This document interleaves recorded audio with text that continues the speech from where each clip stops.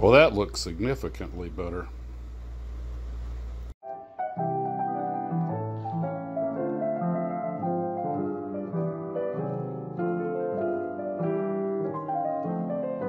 Well, good evening, Glue Troopers. I'm going to keep it kind of brief tonight. Got a little bit of a late start because it's kind of a glum day out here. And I hate to admit this, but the 10-foot walk between the house and the Tarbis when it's raining, you're like, I'll go watch YouTube videos. But the work I did get done was some pretty good quality work. I got the Buffalo looking a lot better. I got the gray remasked it and got the gray reshot. No spillage. I used a smaller airbrush this time, of course, smaller area, and the shade looks better, so I'm much happier with that. It's actually starting to come together and look like something. The canopy's a bit of a trick, and I learned something also after I'd already masked it and painted it that I actually learned doing a little work after the live stream. On the Marine Corps variant, the F2A-3, those center ribs in the sliding part of the canopy were actually removed. It was one sheet of plexiglass, or whatever they used back then, a little plexiglass, and the little ribbings were actually just fiberglass straps, which increased the visibility, lighten the plane just a little bit. And so sometimes units would paint them the color of the rest of the airplane. Sometimes they would just cover them when they painted the airplane. And that's why you see some pictures of the Buffalo and the ribbing on the canopy is kind of hard to see. It almost looks like it isn't there. So also, 442 came a long way. It's looking good. I'm very happy with it.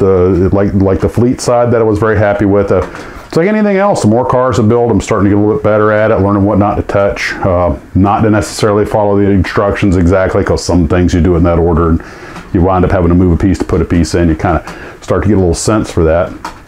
And the little figure that I put in there is also looking right. I did find out that the car is a 1 to 25 scale and the figure is a 1 to 24 scale, and even though it's a tiny little difference, it explains one reason was a little more trouble fitting him in there. But still, we have overcome. I also got the Polara.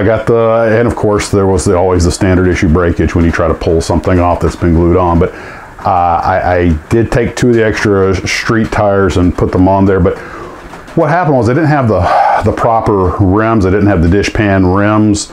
So what I decided to do was I could either put the dish pans up front and the Kragers in back. They just didn't look right. And I said, you know what, I'm going to do a totally max thing here.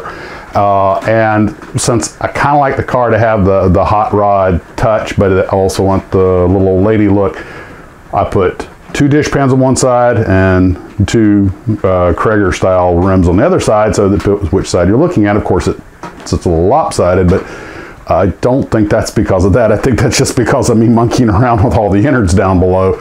But so depending on which side you're looking at, it looks like the little old lady version or a little bit more like the rod version. So that's all I got done. Got stuff I got to go do now. I got to go to work tomorrow. Don't know if I'll get out here to finish off the 442. Really just pretty much needs rear view mirrors and decals and a few little bibs and bobs. But I'm gonna let it harden, all of the stuff harden overnight. And if not, I'll get back to it in 4 days. I am not doing a road build this time. I took my schedule and looked at it, and there just isn't really, we get in the afternoon, we're out in the morning, there just isn't time to relax and build, because usually when I do a road build, we have a really late show or get in really early, so I have like a day. That's not going to go on. So maybe get a little research done and do some kind of online informational video. But other than that, that's not really going to get much done. So this is a working trip all the way. Other than that, guys, I hope you're having a wonderful day. I hope you're having better weather than we are. I hope you had a great Father's Day. Thanks for everyone who made the live stream. Guys, you take care of yourselves. And oh, by the way, one quick note before I forget. These little etching tools that were sent to me, these little stem-handled files, these are great. And I tell you what, especially they're perfect for getting these little nooks and crannies and getting the chrome off of things without damaging the whole part. They got the chrome off the grill work where I could set the black pieces in. They got the the chrome off the rims of the tires, the insides of the silver of the wheels where the part could mate, but didn't mess it up. So all 4 wheels in this car turn, and that's first for me. So I want to, and of course off the top of my head, I forgot who sent this to me, these files, but thank you. These are wonderful. And also I started building the engine, even though it's not going to be in the car, but for some reason I had the urge to paint it like psychedelic colors, just to do something different. Okay, that's it. You guys take care and model on.